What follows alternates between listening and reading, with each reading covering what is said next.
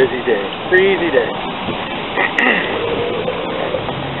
For God so loved the world that he gave his only begotten Son, that whosoever believe in him should not perish, but have everlasting life. Going to read, or try to read with his wind today, from John chapter 1, the Gospel of John. In the beginning was the Word, and the Word was with God, and the Word was God.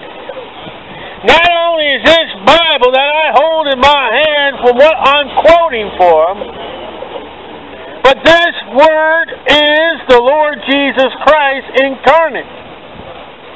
Everything that God has to say is about His Son, all about His Son, the same one that went to Calvary and died for your sins. So when you mock the Word of God, you are mocking the Lord Jesus Christ. When you are not paying attention to the Word of God, you're not paying attention to the Lord Jesus Christ. And when you have changed the Word of God, you have changed the Lord Jesus Christ. The same was in the beginning with God, Genesis 1, where God created and did not Big Bang. The God is for Him as the Creator and not evolution. All things were made by Him, and without Him was not anything made that was made. Everything that is to be is because of God the Creator. Your ability to walk, to see, to hear my voice, to hear the Word of God being preached, is by the Creator, the Lord God. The vegetables and fruit that you are buying is because of God.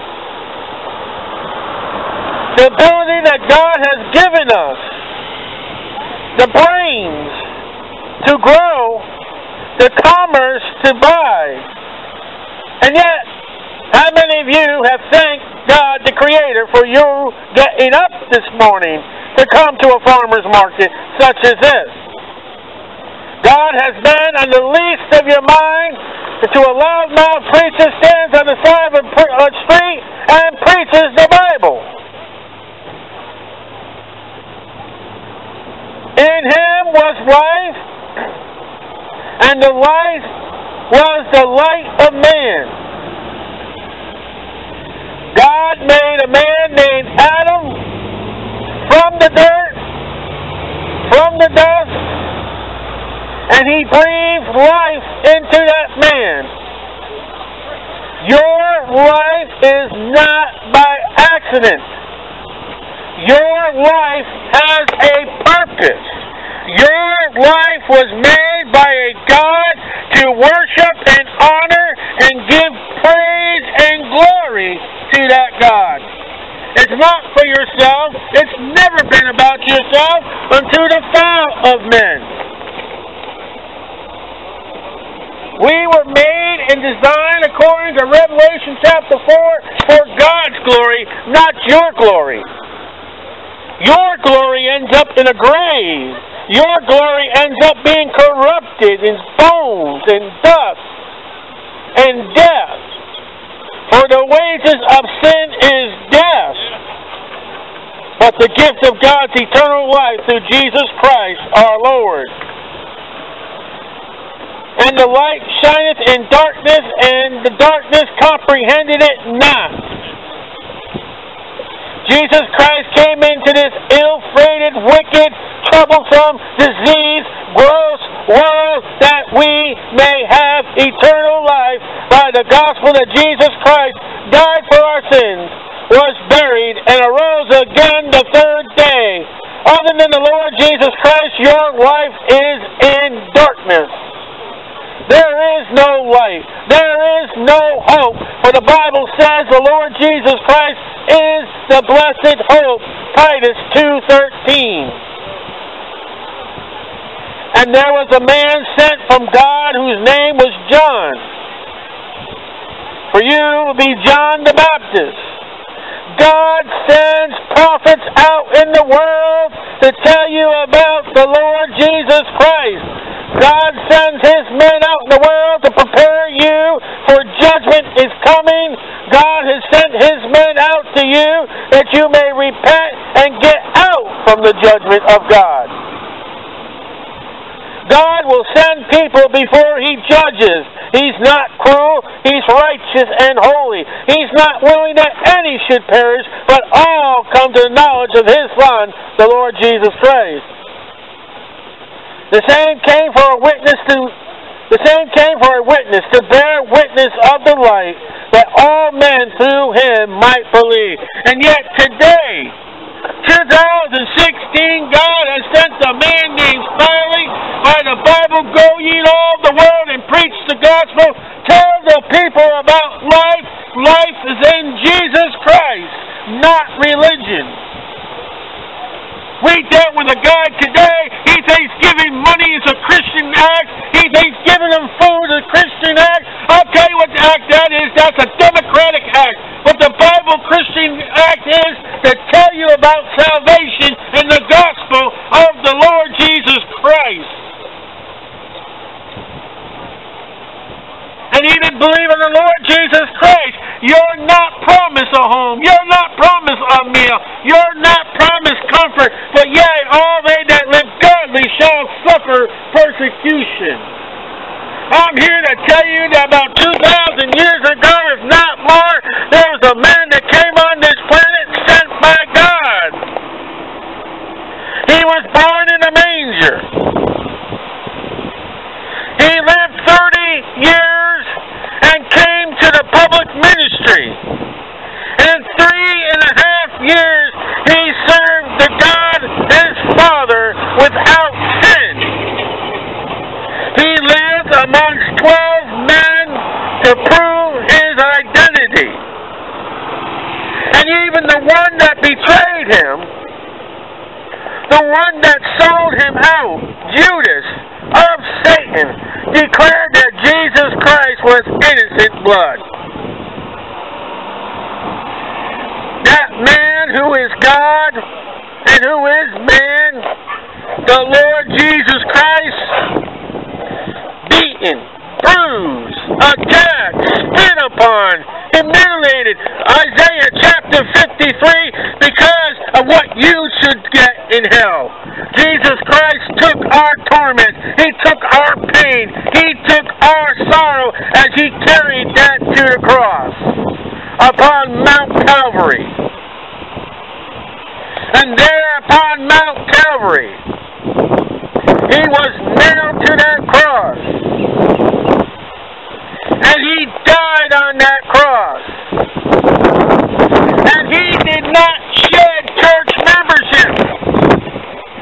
There was no church membership upon the wood of that cross.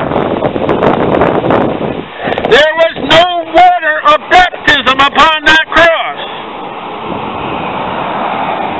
There was no good people on that cross. As a matter of fact, the Bible said there were 2 thieves among them. There is none good, no, not one. Upon that cross, being nailed to the cross, the very blood of God, Acts 20:28. I said that Jesus Christ is God. I say it again, Jesus Christ was not God, He is God, and Acts 20:28 says that blood that He shed is God's blood. The Bible says they took Him down off that cross, and they buried Him in the tomb, according to the Scriptures.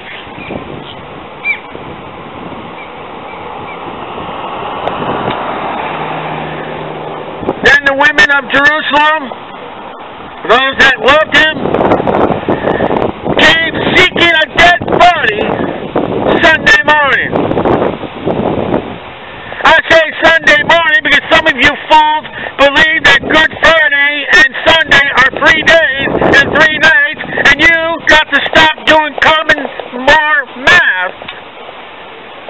3 days and 3 nights from Friday is not biblical. I'm sorry. It says when Jesus died upon the cross, the Bible proclaims it was a high day. It was an extraordinary day of the Jews' feast. And those women came seeking a dead body. Like Allah, like Muhammad, like Joseph Smith, like Maloney. Like your religions of the world. Like Ronald Reagan. They're all dead. In the ground. Dead as a doornail. But when they came to the tomb of Jesus Christ, 2 angels from glory declared the greatest headlines of all the world. He is not here. He is risen according to the Scriptures.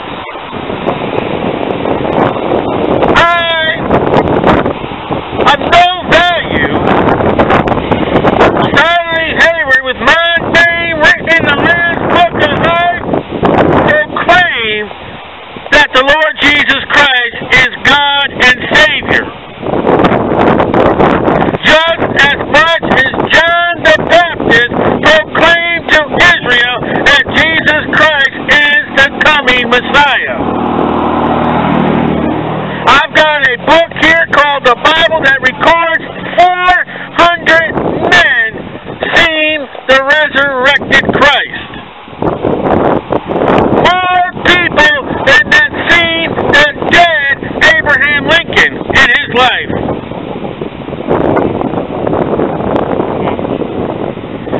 We stand here as a prophet of the Lord Jesus Christ by the Holy Scriptures to proclaim that He is the way, the truth, and the life, and no man cometh unto the Father but by me. It's very tacky and low talk to a child like that. I'm happy to do it.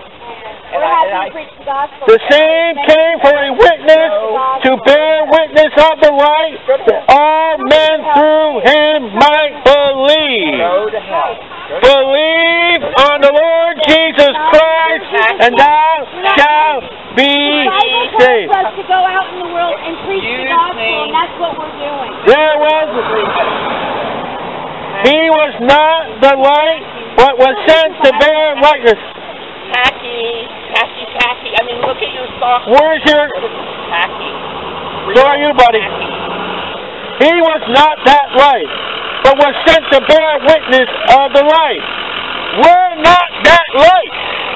We are not the hope, but the Lord Jesus Christ is the light. Way tacky. And when you stand before God, you won't be saying it's tacky. Gross. Good. Thank you. And you prove the Bible so by your actions. He's rejected and despised of men. They wouldn't want you at Bergdorf Goodman in Manhattan. Yes. I mean, really. Versace, I don't think so. I mean, that was the true light which lighteth every man that cometh into the world. Jesus Christ is the light of man, not man being the light of Jesus Christ. You've got to have the true light, and that light is the Lord Jesus Christ.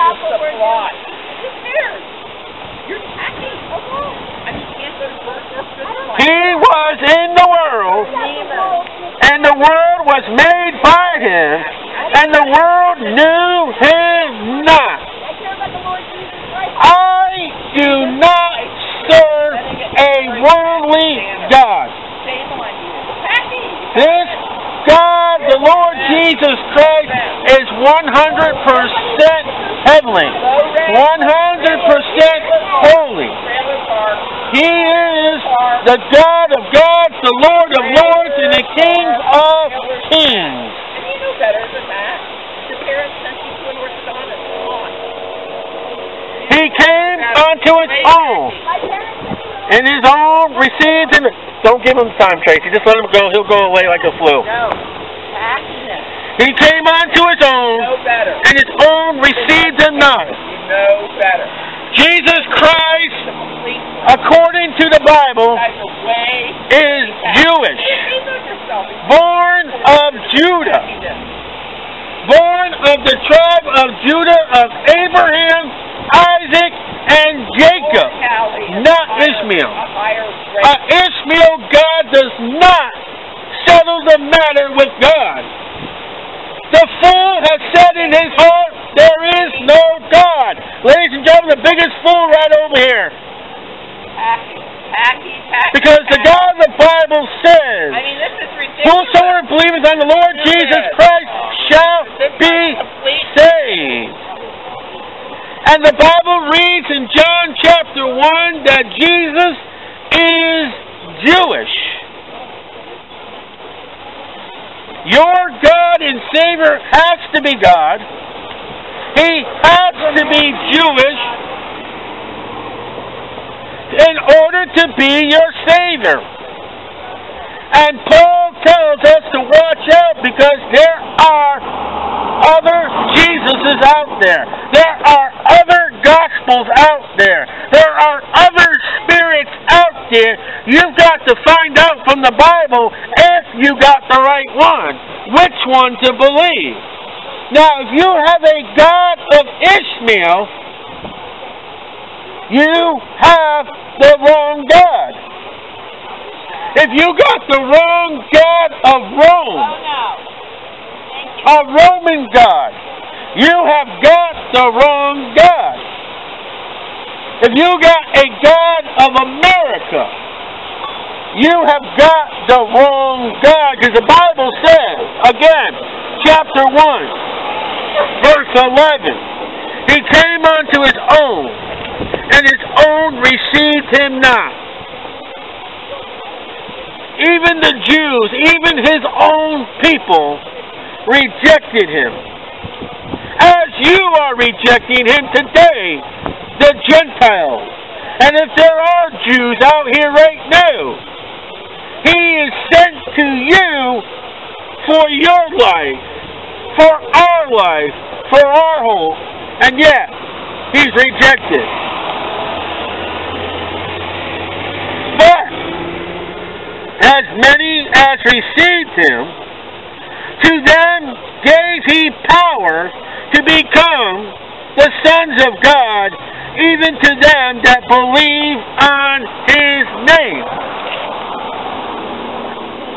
By the gospel, that Christ died for my sins, and He did. That's not all. And I'll repeat it over and over and over. Because many religions say that Jesus died. That's great. Glory to God. But that's not it. Not only did Jesus die for my sins, they placed Him in a tomb according to the Scriptures. So, my Jesus, according to the Bible, He's Jewish. He died for my sins. He was buried according to the Scriptures. And He arose from the grave with the testimony of 2 angels and over 400 men and women who He came for, Jewish people. According to the Scriptures. If shouting turns you away from God, you are a fool. Because this world is loaded with high-volume radios pumping from cars, motorcycles as high as they can be, the Daytona 500 that can be heard miles away. If the volume of my voice offends you, then be offended, but you'll stand before God one day as a loser. You ought to be thankful that I got a voice from God to speak out. Because listen, the people in the Bible were not wimps. They spoke out loud. Jesus spoke to 5,000 people. Paul spoke to an entire city, and yet they were heard. George Whitefield could be clocked 5 blocks away by Benjamin Franklin. His law will not stand before excuse before God. Matter of fact, God may call me up and pat me on the back saying, you're using the voice I gave you. My voice is loud because of traffic, because of all the wind, because of aircraft, because of commerce. My voice is loud that you may hear. Jesus saves.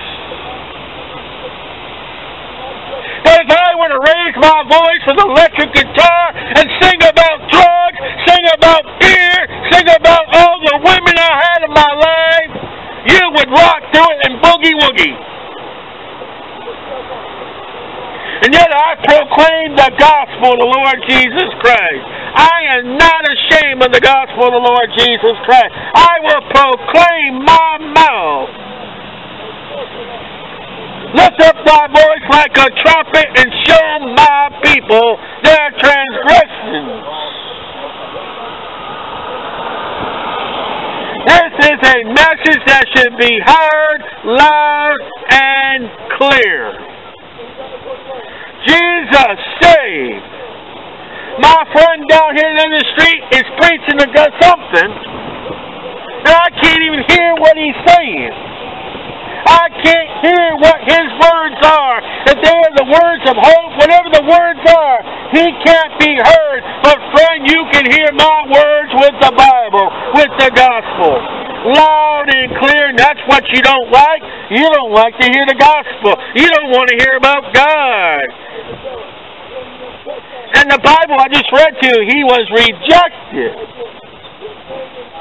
And you reject him again, you don't look for any excuse.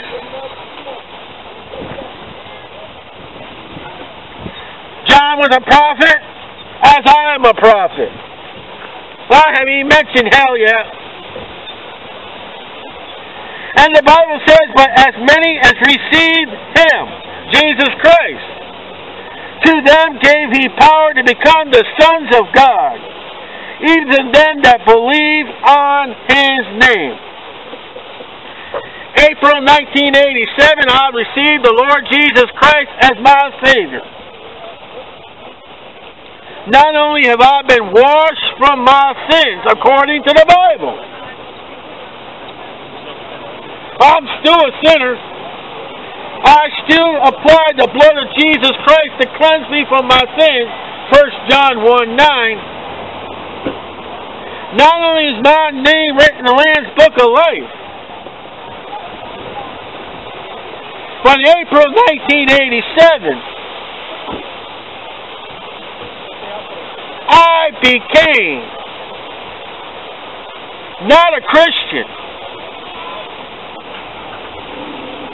And many of you don't even know where the word Christian came from.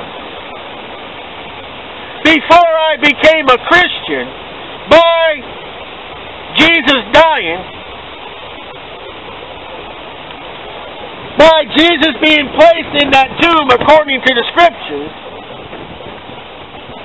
according to the Scriptures that he arose again the third day, before I became a Christian, I became a child of God through the Lord Jesus Christ, because I have believed in the Lord Jesus Christ as my Savior. Not believing in the Lord Jesus Christ and that holy name, Acts 4:12. And John 8:44 tells you who you are the child of, and you are the child of Satan. John 8:44. Now, you can be either a child of God by Jesus Christ, or you can be the child of Satan. John 8:44, just by your birth. That's why Jesus said in John 3:3, ye must be born again, because you are born into the wrong family. In the early Gospel of John chapter 1, John the Baptist says, but as many as received him, to them gave he power to become the sons of God, even to them that believe on his name. No belief in Jesus, you are not a child of God. You are a child of Satan. And if you are a child of Satan, hold your weakness. If you are a child of Satan, you will go home with Satan into hell.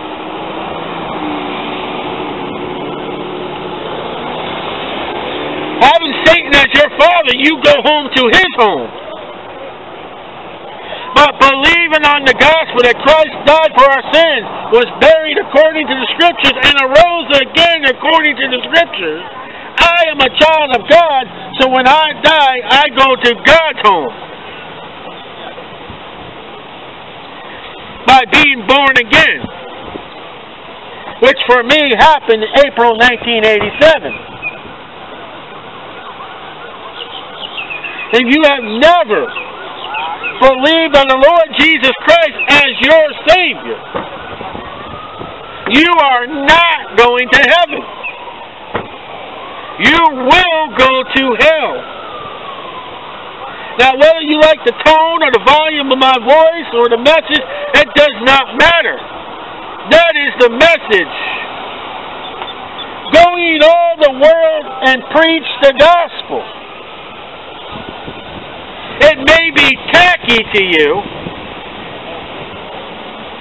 but Jesus said, I am the way, the truth, and the life, and no man cometh unto the Father but by me. And John the Baptist told me I become a child of God by believing on his name. So coming to the Father means you got to be a child of God, and that is belief in the Lord Jesus Christ. Well, what must I do to be saved? Believe on the Lord Jesus Christ, and thou shalt be saved. That's the message of John the Baptist. And ladies and gentlemen, they did not like his message either.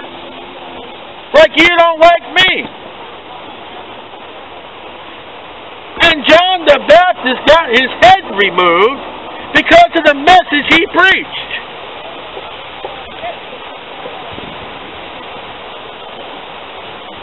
All the 12 apostles of the Lamb outside of John had a brutal death by the world because they didn't want to hear the Bible. And John was put in the boiling oil or water, I forget which. The message of the Bible is not popular because you don't want the truth. You want a pill, you want a drug, you want a drink that will take care of your problems. There is no pill, there is no drug, there is no drink in hell. As you will be in torment eternally, forever. Life never ends unless you believe on the Lord Jesus Christ, where all tears shall be wiped away, where you'll get a new body, there'll be no suffering, there'll be no pain, you'll be forever with the one that created you, that we started off in the beginning of the Gospel of John. Today, I'm offering you the gift of God. For the wages of sin is death. You're going to die because you're a sinner. And you are a sinner because you're going to die. But the gift of God's eternal life through Jesus Christ our Lord. Not only am I offering you a gift of eternal life, I'm offering you a title to be a child of God. The Bible says about Jesus, He's the King of Kings. And you can be a child, a son of the Father, Jehovah God. To believe on the Lord Jesus Christ to be saved. That's all it is. It's that simple.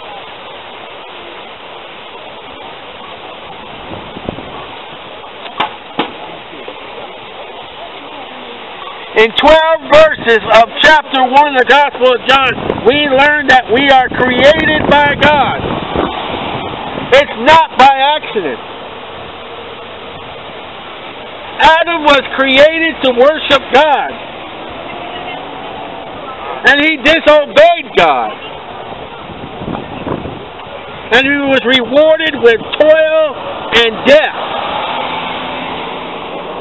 and misery. As we toil and have misery and have death in this earth. But if you think this earth is hell, you've been deceived. Because Jesus Christ came that we may have life, that we may be saved by His shed blood upon Calvary's cross, that we may not go to hell. But the choice is yours. To believe on the Lord Jesus Christ, or to do it any other way.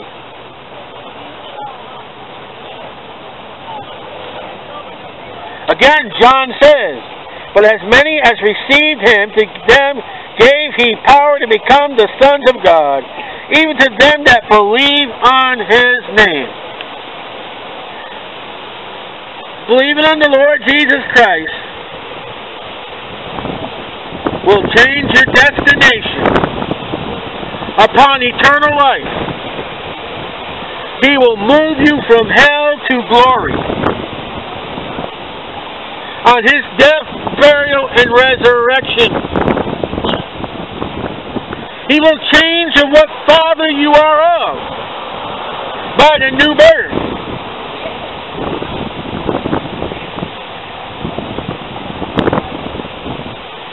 And we're not offering you religion.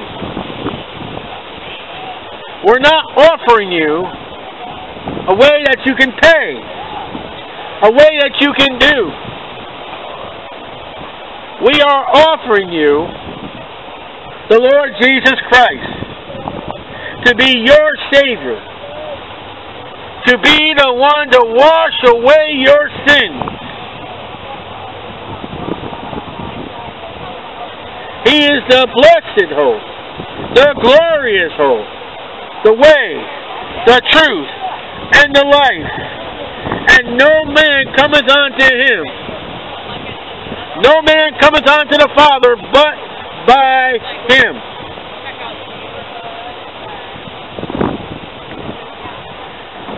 One of these days, my friend, the Bible says, prepare to meet thy God.